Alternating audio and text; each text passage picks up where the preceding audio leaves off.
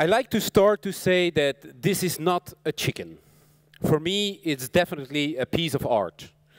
I mean, chickens are one of the most domesticated animals in the world, and I think really it is the most domesticated animal in the world.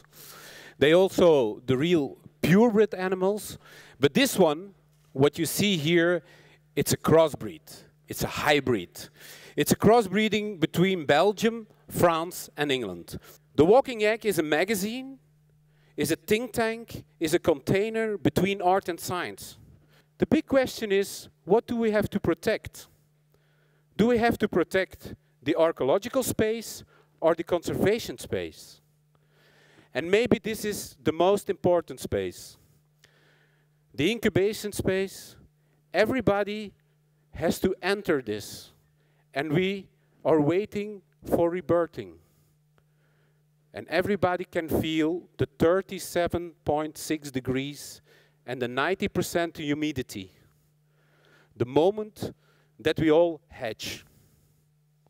That's what we do with the Open University of Diversity. To bring all thoughts, knowledge, and professions together to look in the transparent egg from tomorrow.